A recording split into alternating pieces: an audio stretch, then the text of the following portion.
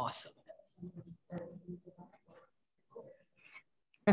All right, well, welcome everybody.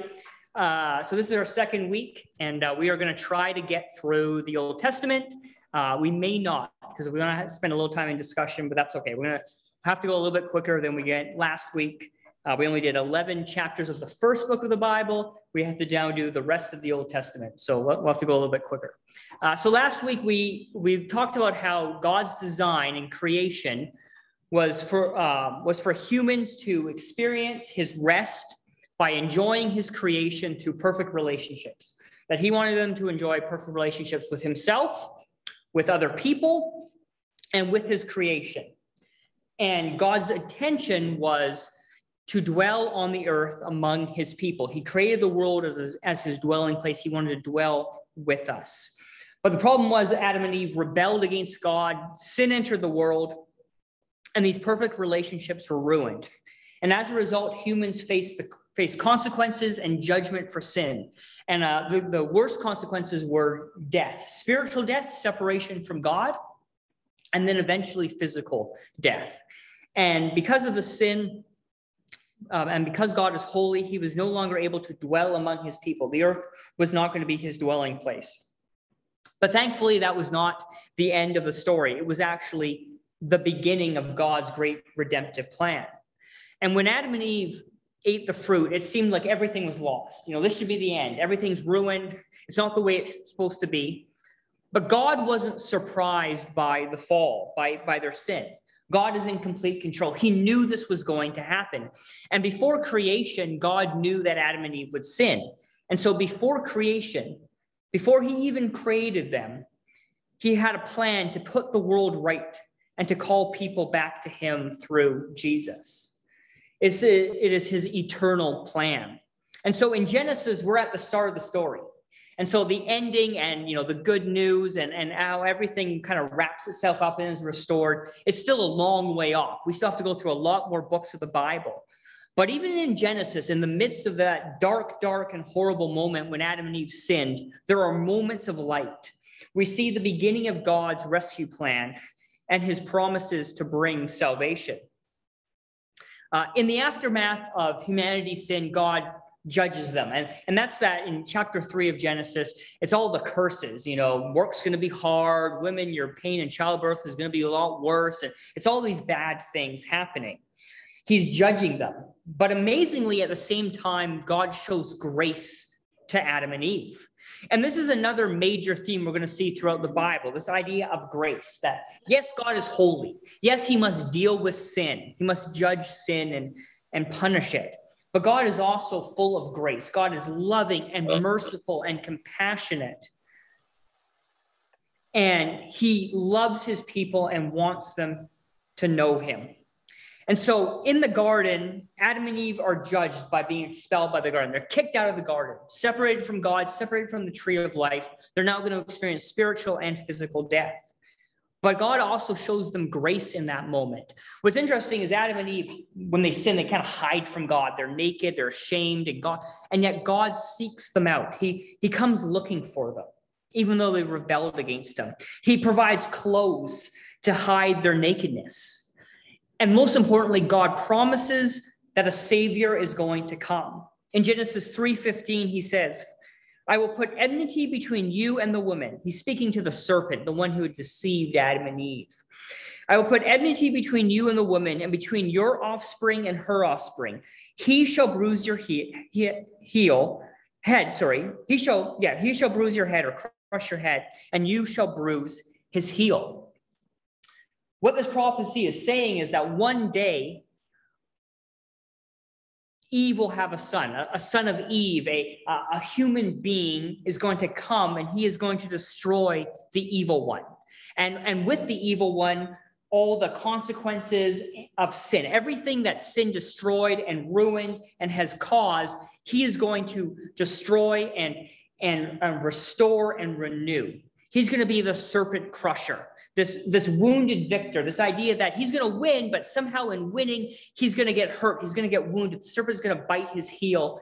Something bad's going to happen to him, but ultimately it'll bring about victory. He will save God's people, restoring all that is lost. Of course, this is a prophecy about Jesus. God, even in the garden, thousands of years before Jesus came, was saying that Jesus is going to come to save the world.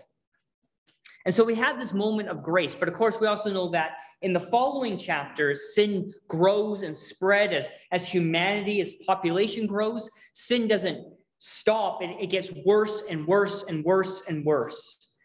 And then in Genesis 12, the story kind of changes, the scene kind of shifts, and we see the next stage of God's grace and his rescue plan. God is now going to work through a man and his family to bring about his redemption. And God speaks to a man named Abram, and soon he's going to be renamed Abraham. And he makes these incredible promises to Abraham. And these promises really set the agenda for the rest of the biblical story. These promises God makes to him are really about everything that's going to happen after them. Come back to these promises. They're the seed of the gospel. They contain the seed of the gospel, the good news of God's salvation that's coming.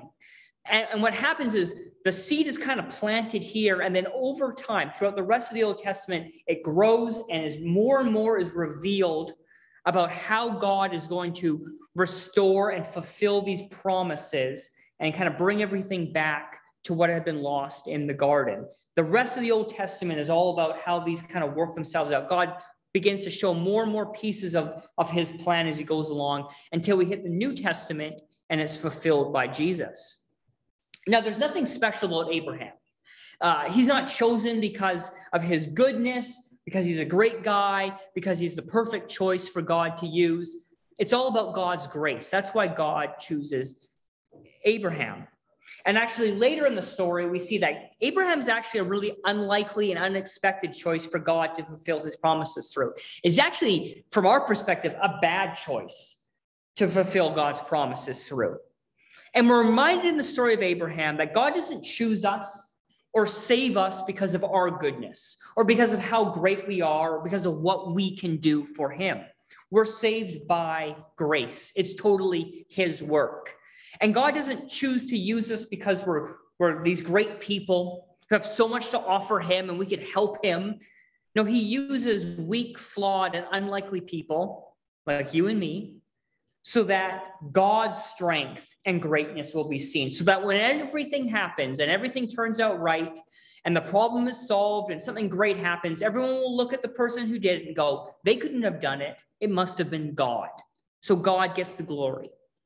And so in the biblical story, the heroes aren't the Bible characters. The heroes aren't Abraham or Moses or David or Paul in the New Testament. They're not the heroes of the story. They're the secondary actors. There's only one hero, and it's God. The story is all about him and how he brings about his plans and purposes, how he accomplishes what he wants done. It's about him. In Genesis chapter 12, God makes a covenant with Abraham. Now, covenants are found throughout the Bible, particularly in the Old Testament. And God works through covenants to bring about his plans and purposes. And a covenant is a solemn commitment.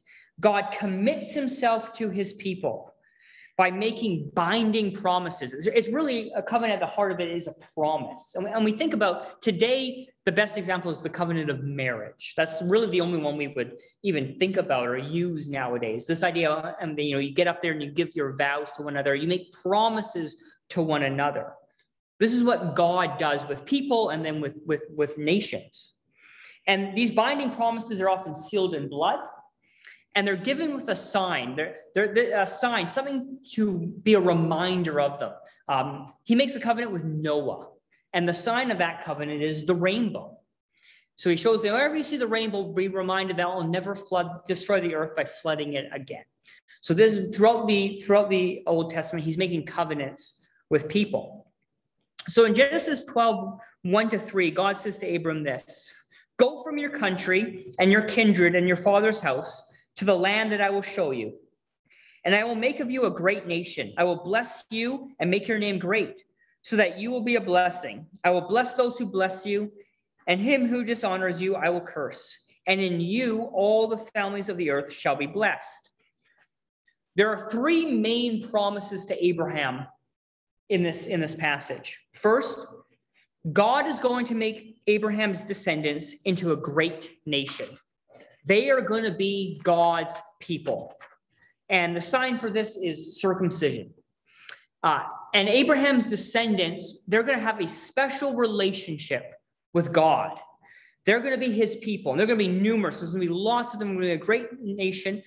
And this idea of this special relationship is frequently repeated. This promise that continues, God repeats this promise multiple times in the Old Testament. And he uses the covenant refrain, I will be your God, and you will be my people. He keeps saying this to them as a reminder they are his people. I'm your God, you're my people. You have a special relationship with me. I'm making you into a great nation. The second promise is Abraham is promised land. Abraham is commanded to leave his homeland and go to the land that God will show him. And he is promised the land of Canaan.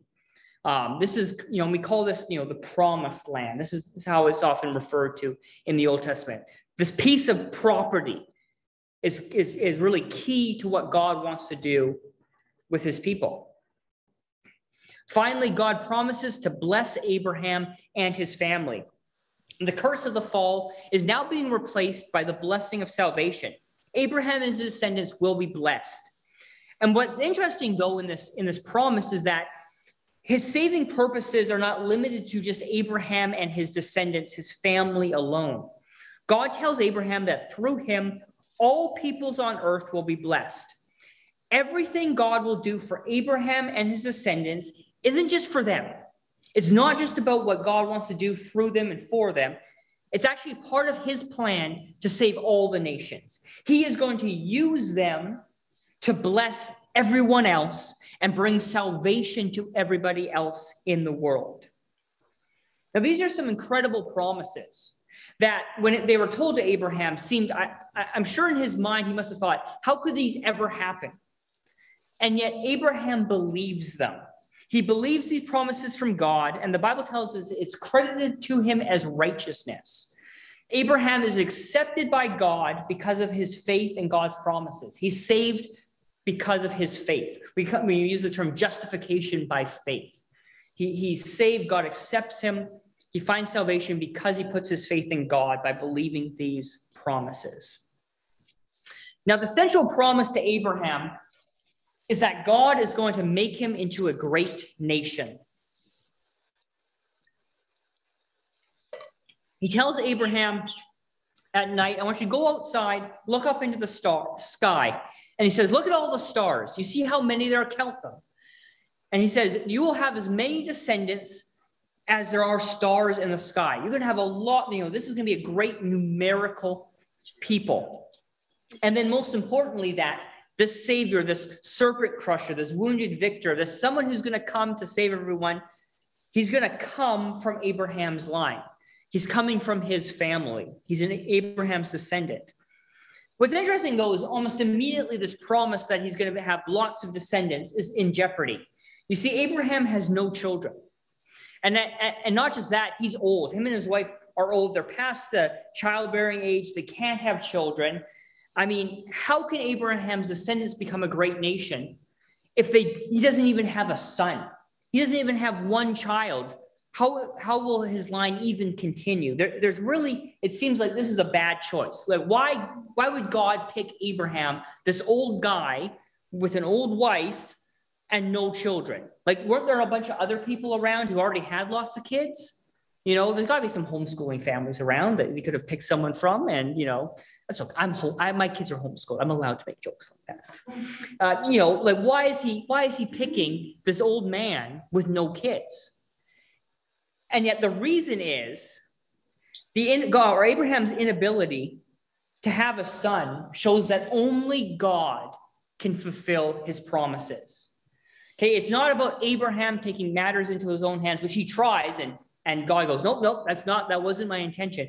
And even for us, it's not about us trying to fulfilling God's promises, what we can do. It's all about God. It will fulfill his promises. If he promised something, He will bring it about in his timing, in his way. And this is the story through the rest of the Old Testament. God makes promises, and then he fulfills them.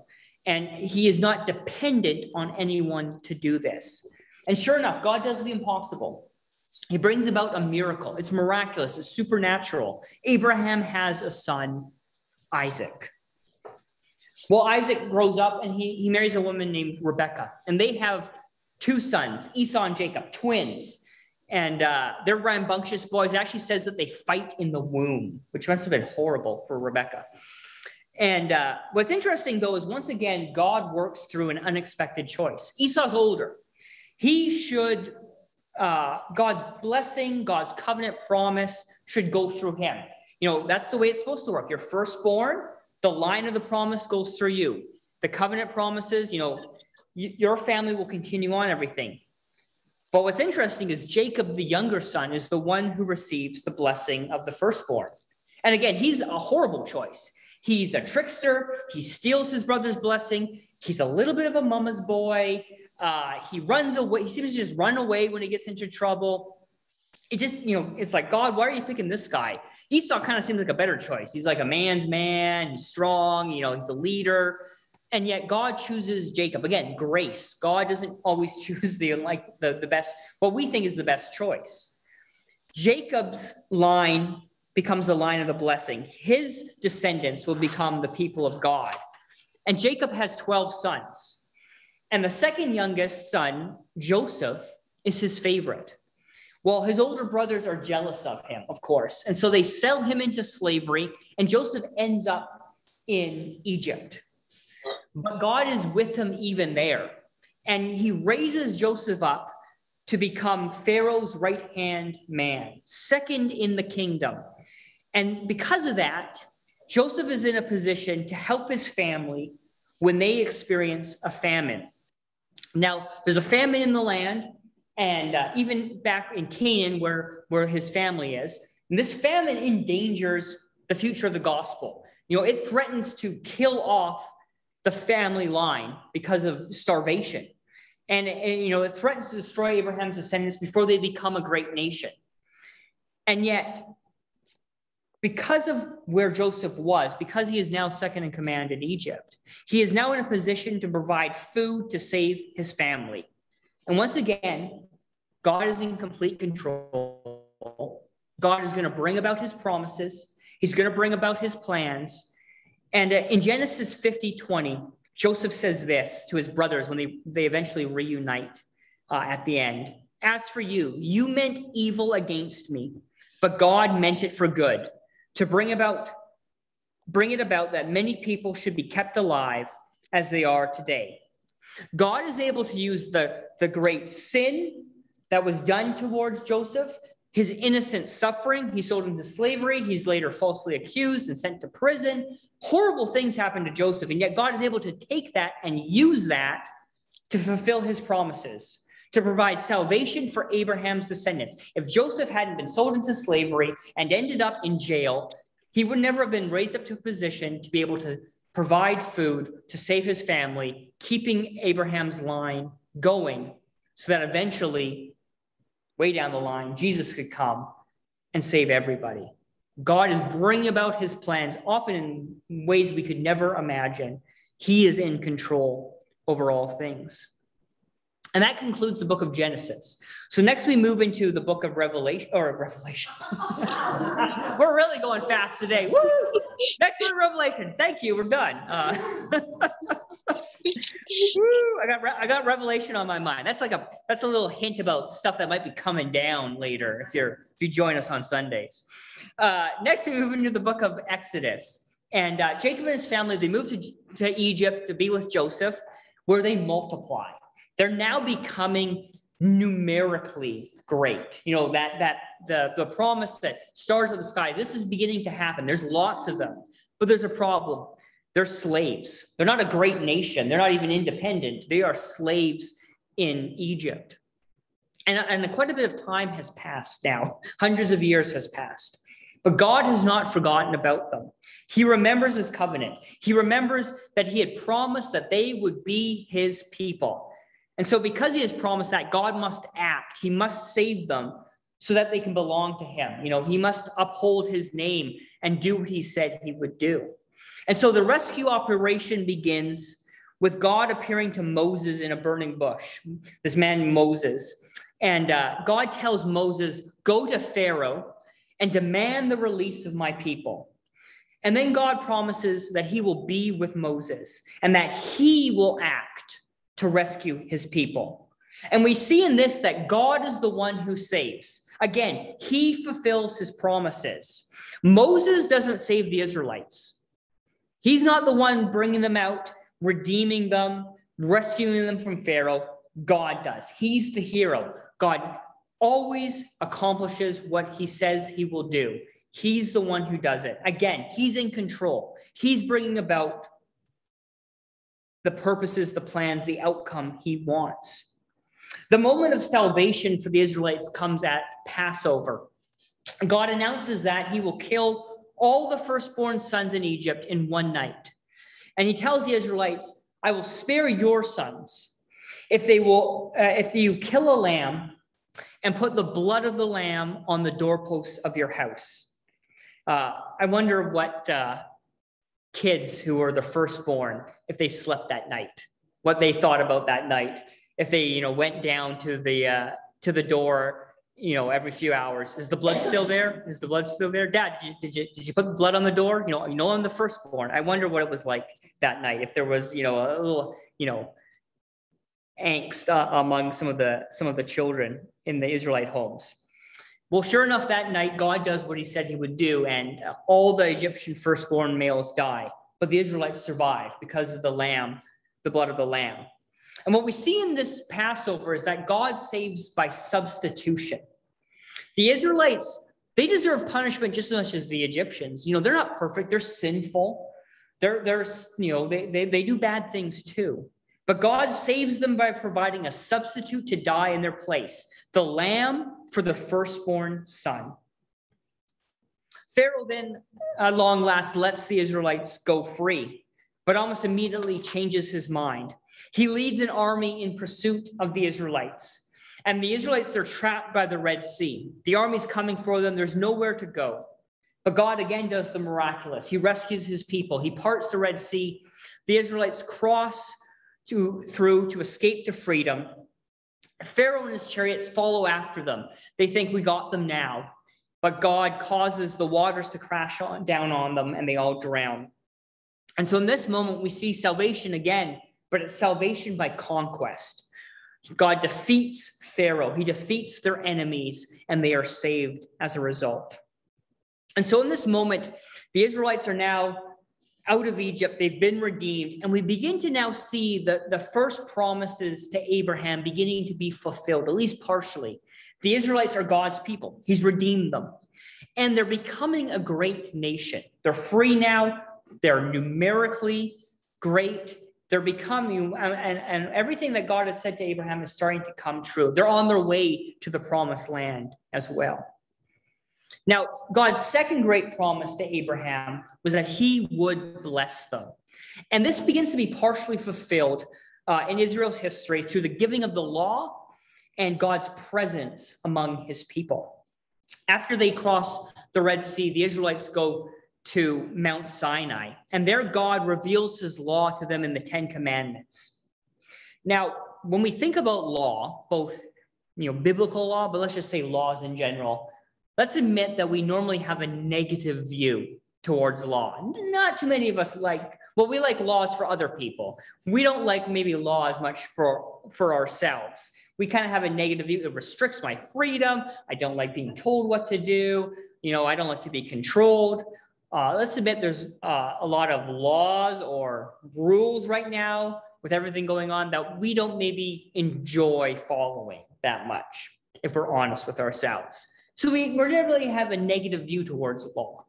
But it is a good thing to be under the law of God. And now that the Israelites are God's people, they must live in a way that reflects God's character. They must live up to being his people. There are expectations if they are to be God's people. And living in a way that reflects God's character, this is actually the best way to live. This is how God intended them to live. It's how he intended us to live. We're made in God's image, and we best reflect God's image. We best live up to that when we live how he intended us to live. We live God's way. We become who God wants us to be. And it's by following God's laws, his rules, the path he has given us to live, that's how we actually become more human. The more that we live apart from God, the more that we live our own way independent, the less we reflect God and the less we are actually human. To become truly human means to become more like God and to reflect him by following his commands. Now, God's law had a number of different functions for the Israelites and then also for us. First, the law reveals our sin by convicting us of our disobedience. We see the law, we see what God would have us do, and we realize we don't live up to that standard. There's a long list, and we go, I don't do that, don't do that, don't do that. I struggle with that. And so it reveals that we are at heart sinful people, that we are often disobedient towards God. It then reveals our need for a Savior by pointing us to Jesus as the only one who fully obeyed the law on our behalf. He was perfect. He never sinned. He's the only person in history who fully obeyed God's law. But then he took the penalty for us breaking the law upon himself. He was perfect, and yet he was willing to take all the mistakes we've done, the penalty that we deserve because we don't follow God's law, on himself. And then finally, the law reveals God's standards for how he would have us live. This is what we are supposed to live up to, who we are supposed to be. God's intention and desire also was to dwell among his people. And this was his goal back in Eden, and this begins now to be partially fulfilled among the Israelites. Now that the Israelites are God's people, now that they are living under his rule, they are, at least in part, trying to follow his law, they are able to again experience something of God's presence among them. That relationship that had been severed, ruined, distorted, is able to be now restored because they're becoming his people and they're beginning to live how he would have them live. In fact, the purpose that God redeemed the Israelites was so that they could have a relationship with him. That was the whole point. I'm going to save you out of Egypt so that I can be your God and you can be my people, and we can begin to move back towards Eden and have that perfect relationship that you were designed to have. You were made to know me, and so I'm bringing you out of Egypt so that you might know me. And so God instructs Moses to build a tent called the tabernacle. And in this tent, it's where God's presence dwells among them. This is a significant step towards the fulfillment of God's plan that the earth should be his dwelling place. He now has a place where he dwells among his people. And it is a blessing to have his presence among them. It's a blessing that God is in their camp in the desert.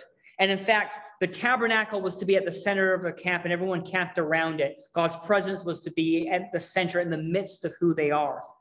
It's a good thing. But it also presents a problem. How can a holy God live among sinful people without destroying them? And God gives them again an answer. He gives them a way that they can meet with him, come before him in a limited way. Sacrifice. And in the book of Leviticus, God institutes a system to deal with the problem of sin. The Israelites are to take an animal. They are to lay their hands on the animal and actually confess their sins, what they have done wrong. And the animal is to represent them and their sins. The priest then kills the animal as a substitute for them, presents their blood, or the blood of the animal, before God in the tabernacle. And so the animal dies in their place so that they can live. The penalty for sin is death. The animal dies instead of them. Their sins are atoned for it. They're covered, and now they are able to have a relationship with God. And so through the law and through the sacrificial system, the Israelites are beginning to experience some of the blessings of living in relationship with God. They're able to have this meeting with God, to know God in somewhat more personal way. And God is, able to dwell among his people. But this is severely restricted. It's not perfect. In the tabernacle, the tabernacle and the tent of itself, there's this place called the holy place. And then there's a curtain, and on the other side of the curtain is another room called the Holy of Holies. And that's where the Ark of the Covenant is. That's really where God's presence dwells, in the Holy of Holies. And only the high priest could enter the Holy of Holies, and he could only enter it once a year. There's still a separation, and the curtain represents that separation between God and the people. It is a limited relationship with God. We're getting closer to getting back to Eden. We're getting closer to having those perfect relationships, but we're still far from God's design and intention for his people. God's third promise to Abraham was to give him the land of Canaan. And the books of Numbers through Joshua tells about how this promise comes true. Numbers is a record of the Israelites' disobedience and the resulting delay in the fulfilling of this promise of the land of Canaan. Throughout the book of Numbers, the people grumble. They complain about everything. Food and water and where they're going and who's in charge, and they rebel against God. It's just a mess. They reach the edge of the promised land, and they say, well, let's scope it out. I mean, this is the land that God had promised Abraham hundreds of years before. They're about to finally enter the land. They're about to fulfill the promise. They send 12 spies in. And when they get back, 10 of the spies go, oh man, we shouldn't go in there. There's giants and there are fortified cities, and there's no way we can take the land. It's too dangerous. And the Israelites become terrified, and they refuse to enter the land. They won't go into it. And so because of their unbelief, God punishes them by saying that all those who refuse to enter, that generation, will die in the desert. And for the next 40 years, they wander around until this unbelieving generation dies. And then in the book of Deuteronomy, Moses gives a final sermon before the new generation enters the land. The next generation is now ready to enter the land. It's almost like a fresh start, second chance. And in this sermon, in the book of Deuteronomy, there's a list of blessings and curses from God. And essentially Moses' farewell address, because he's not going to enter the land with them, is really just it's a plea to them, telling them, don't make the same mistakes as the previous generation. Don't make the mistake that your fathers and grandfathers made about their unbelief and disobedience to God. He tells them in Deuteronomy 28, verse 1, and if you faithfully obey the voice of the Lord your God, being careful to do all his commandments that I command you, today, the Lord your God will set you high above all the nations of the earth. But then in verse 58, he says, if you are not careful to do all the words of the law that are written in this book, that you may fear this glorious and awesome name, the Lord your God, you shall be plucked off the land that you're entering to take possession of it. Essentially, Moses tells them, if you obey, if you follow the law from God, you will be blessed. God's going to bless you. He's going to, give you this great land of abundance. He's going to be with you. You're going to be his people.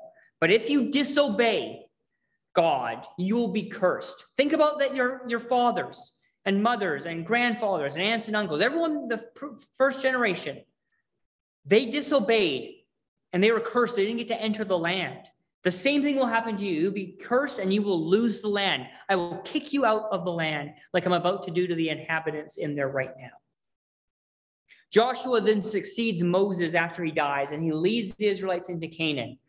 And again, God fulfills his promises. God defeats the inhabitants and enables the Israelites to take possession of the land. Again, they're not really the ones winning the battles. It's God. And at times it's miraculous things that happen that enable them to conquer and take possession of this land.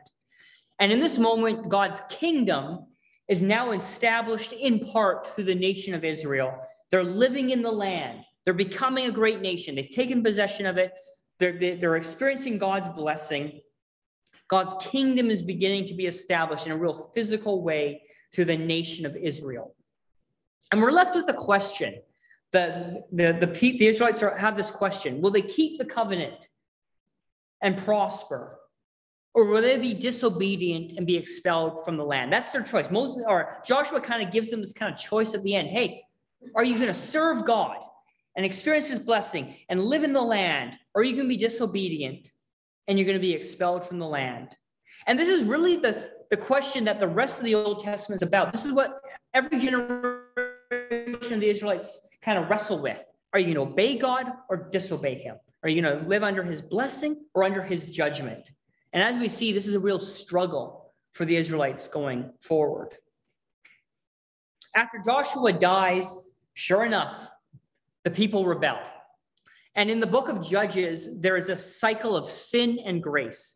And the book of Judges is a series of stories, each about these different judges or rulers in Israel. And everyone kind of follows the same cycle.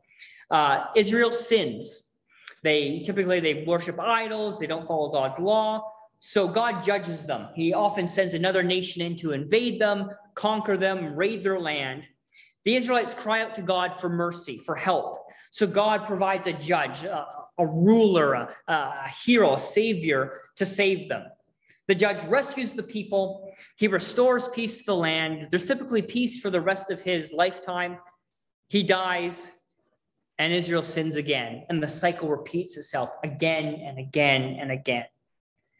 And the end of Judges tells us what the problem is. It says, in those days, Israel had no king. Everyone did what was right in their own eyes. And we see this idea that Israel needs a king. They need someone to rule over them, but to rule over them in a way that they uphold God's laws. They lead the people towards God. That there's a wayward tendency in us to live our own lives, to be independent, to do what is right in our own life. And they needed someone who would say, no, we are going to follow God's rule, that someone God would rule through so that the people would not go astray. Then in the book of 1 Samuel, the Israelites ask for a king. And even though God is hinting that they need a king, God is angry that they ask for a king because they have the wrong motivation. The Israelites want a king instead of God, not a king under God. They wanted to be like the surrounding nations. And in ancient times, the king was the ultimate authority. And the king was kind of the symbol of your country. So, the greater your king, the greater you looked as a nation. He was, the symbol of your might and power. He's a warrior. He's supposed to, exemplify all those traits of greatness so that when people thought of, the other nations, they would look at a country and go, look at that king. That nation's someone we should fear or be afraid of. Or look at that king. He's not much. I think we can take him. That's why they wanted a king. They wanted someone to, protect them and represent them. When really that's what God was supposed to do. He was supposed to be their king. They didn't want a king under God as God intended. God's intention was that the king was to be God's man. He was to submit first and foremost to God and uphold his law. He was supposed to read the law daily so that he could lead the people in following God. And through that, God's blessing would come as God ruled this kingdom through his king. But they wanted to be independent of God. That same old sin always seems to creep up. I don't need God. I want to go my own way. But God is gracious. He gives them a king, Saul.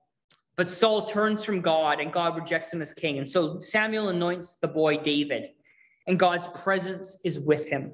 He will be a different king. And then in 2 Samuel, David becomes king after Saul dies. And David is able to establish peace and prosperity in Israel. God's kingdom is partially being established on earth now through the land of Israel, but also through the monarchy of David. It is a great time. David is for the most part a great king. There is, he's expanding the borders. They're actually really taking all the land God has promised him. They're defeating the enemies. There's prosperity. There's wealth in the land. The kingdom is really almost at its pinnacle in this moment. but it is not the complete fulfillment of God's kingdom. This isn't completely what God had envisioned for how his kingdom was to be. A greater king and kingdom is still to come. God promises David in 2 Samuel 6, verse 16. He says to him, "And your house and your kingdom shall be made sure forever before me. Your throne shall be established forever." God makes a covenant with David. He says, your descendant will sit on the throne forever. It's going to be an everlasting throne. And really, it's almost hinting, though, at a kingdom that is over everything. This the everlasting kingdom, but almost a kingdom that's over all the world, too. And so the future of the covenant promises that began with Abraham, they're growing now, are now dependent on one to come from David's line. This future king that's going to come. He's going to be the serpent crusher. He's going to be the one who's going to rule over everything and bring about God's kingdom and restore everything that had been lost. And he will be a descendant of David. In the book of 1 Kings, the next book, Solomon, David's son, becomes king over Israel. This is the golden age of the kingdom of Israel. We now reach its peak with Solomon. And there is kind of the question, is he the one we're waiting for? God had promised that a son of David would be this one to kind of establish this great kingdom. Is it meant to be Solomon? Is God completely fulfilling his covenant promises right now through Solomon? And under Solomon, at times it seems maybe there's unprecedented peace and prosperity, more riches. There's no war. Solomon's not a warrior like David. And the wealth that is happening in there.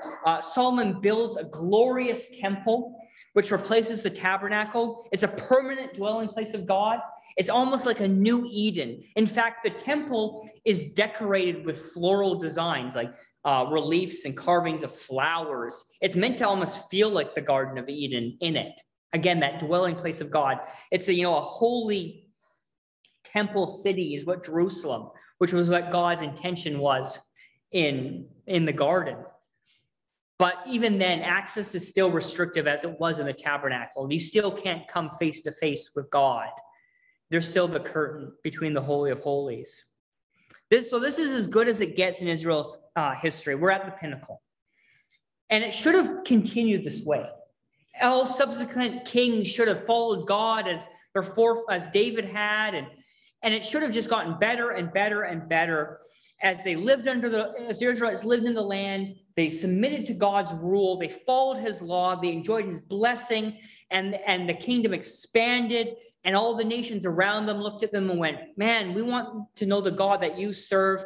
And the whole world began to follow God, and almost Eden, the garden, expanded out. The kingdom would expand out until the whole world was this holy garden city where God's presence dwelt among them. It should have been that way, but it's not. The kingdom at its peak, it doesn't last that long. Solomon eventually turns from God. He falls into idolatry. And God delays his judgment in this moment, but soon after, the kingdom begins to fall apart. And so we're reminded that the true kingdom of God is still to come. This wasn't it. It was just a shadow of something greater. And something better is coming. The king and the monarchy, the kingdom and the monarchy, they're pointing to something that's still to come, that's even better than what they had at that peak moment with Solomon.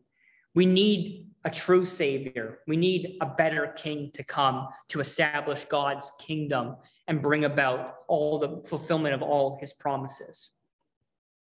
So what we're going to do right now is for the last few minutes we have, the last 15 minutes, is talk a little bit about how we see Jesus in the Old Testament. And we've talked about quite a few events and promises and characters. And all of them are, I keep hinting, they're a shadow. They're pointing to something that's greater, something better that's going to happen, which of course is Jesus. And so what I want to do in the last few minutes is look at some of these and talk about how can we actually see Jesus in the Old Testament? How do these events and promises, how does Jesus actually fulfill them? Because the whole Old Testament is about Jesus, but it can be difficult at times. So online is going to do it and separately, and we're going to do it here. Essentially, I have a list of of events that we've already talked about tonight. And then I have some verses in the New Testament that talk about how Jesus fulfills them or how they were pointing to Jesus. And we're going to kind of look them up. Each of you will kind of take one, look it up, and then we'll talk about from those how we can see Jesus in the Old Testament, how he fulfills them.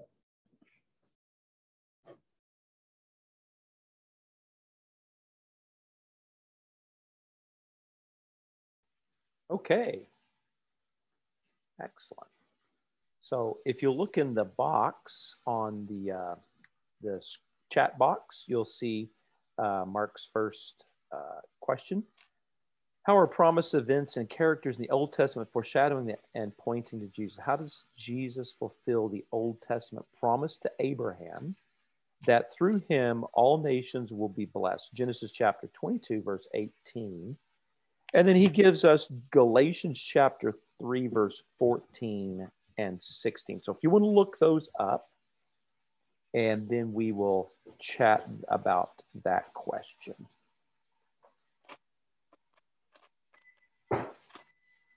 Could you repeat the scriptures, please? I can. Once again, Genesis 22, 18. Genesis chapter 22, verse 18. Okay. And then Galatians chapter 3, verse 14 and 16. If you click on the chat box, I'll be putting these things in the chat box.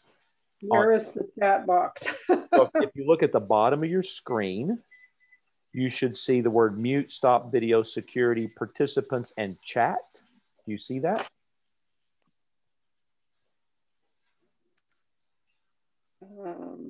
Might be in more.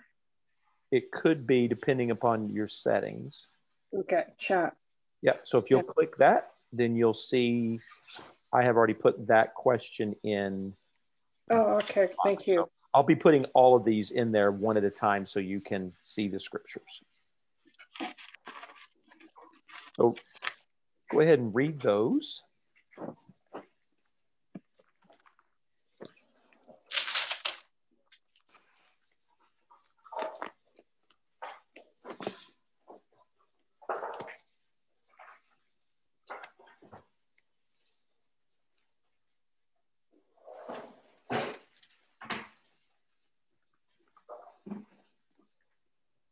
And you're more than welcome to unmute your mic at this point, particularly when you get ready, you want to share something or you want to ask something.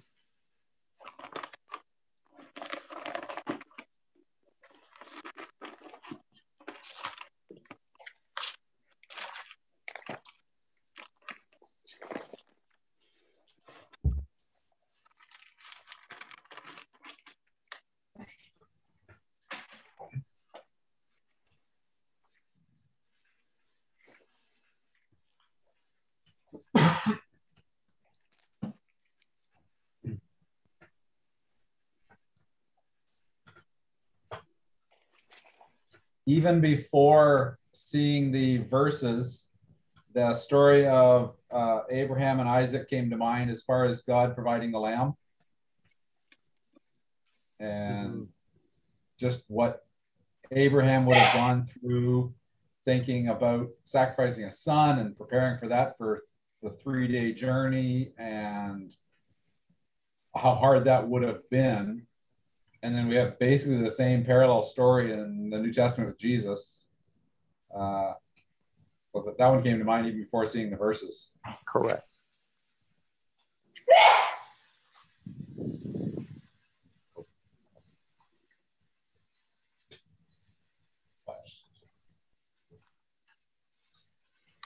So if you read, if you're at the Galatians passage now, read that one really carefully because this also teaches a hermeneutical principle as well, that the ability to interpret scripture.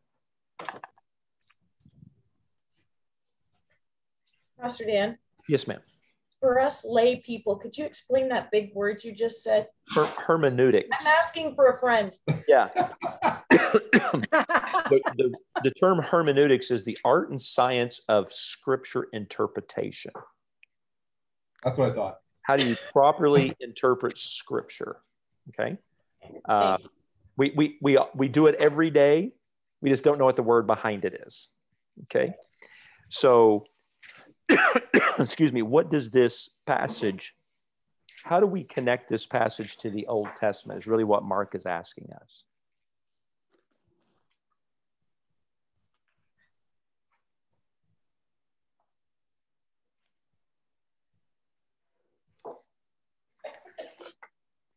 Well, the seed that is promised to be the Savior is coming through Abraham.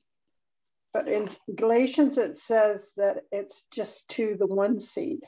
In other words, it's only Christ. It's only going to be one person ultimately that ends up being the Savior. Yeah.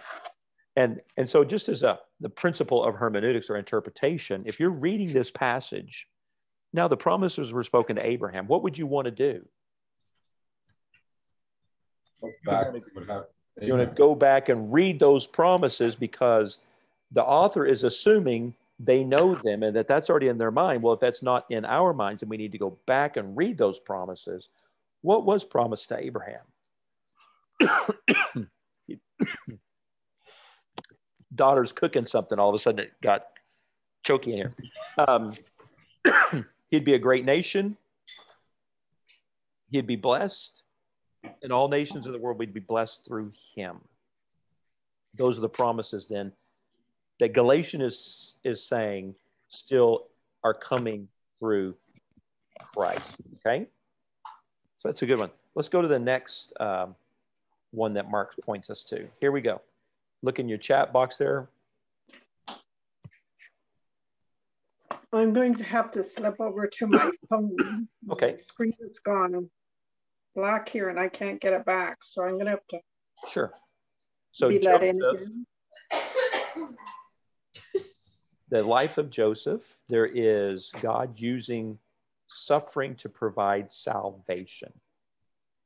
Remember, Joseph's story is a story of suffering and then exaltation and suffering and exaltation and suffering and exaltation. If you know the whole story of Joseph's life. And then Mark is sending us to Acts chapter 2, verse 23. Can you bring me a glass of water, please?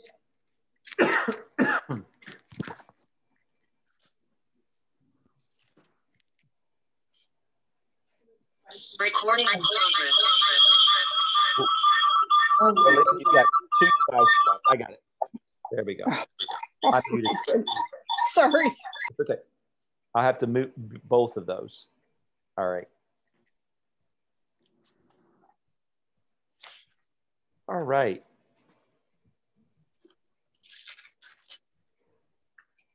Acts chapter 2, verse 23.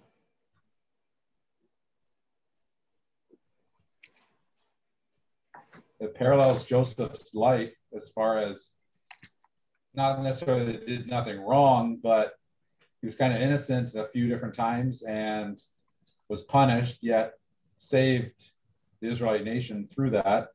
And Jesus is going to do the same thing. Mm-hmm. Or in Acts has already done the same thing. Exactly. I didn't look at the First Peter passage that's listed there. Has anybody looked at that one yet? Yes. It says, for Christ also suffered once for sins, the just for the unjust, that he might bring us to God, being put to death in the flesh, but made alive by the Spirit. Mm-hmm. So we see principles that are carrying across from the Old Testament to the New Testament. Here's the next one, the Passover. And Mark talked about this particular phrase, salvation by substitution. In other words, someone in someone else's place. So if you want to look at that one in 1 Corinthians chapter 5, verse 7.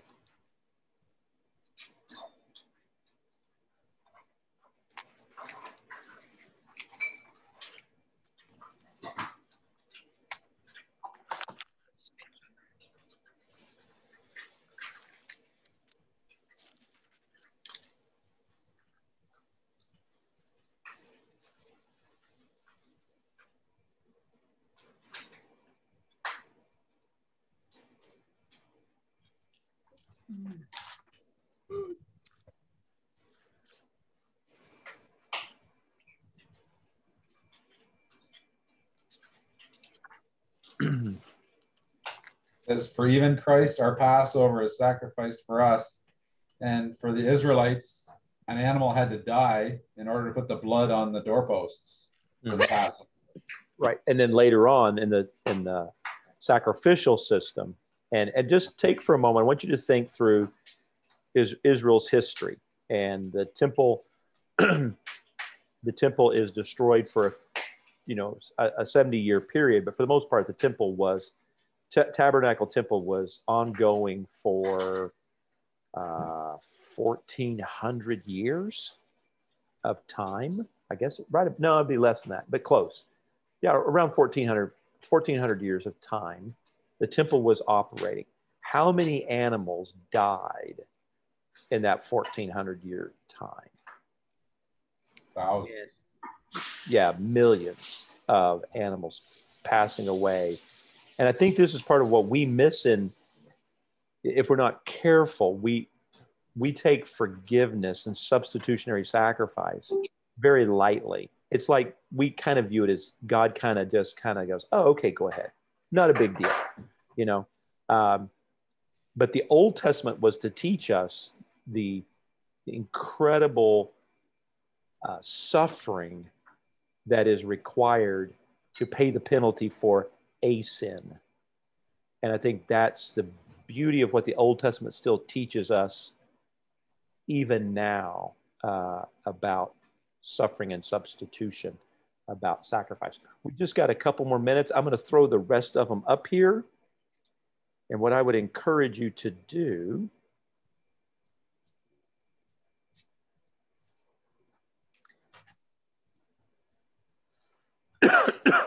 is, if you are able, maybe you want to take and just, I think you can, you can copy those. You still see them? Yeah. You can copy those and maybe paste those on a document, on a sidebar or in a screen that you can look at the rest of these because we won't have time to quite get to all of them.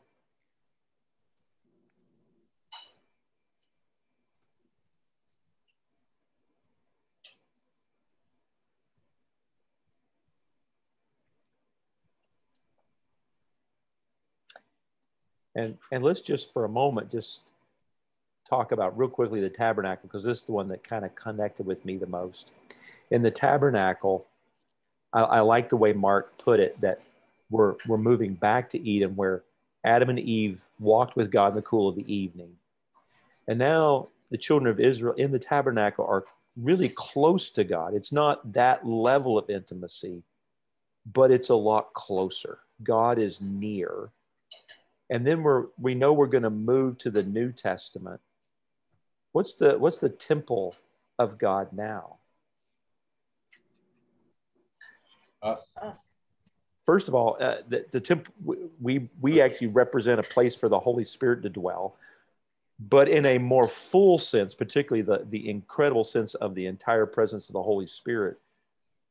It's us. Where two or three are gathered, there I am in their midst, is what he says.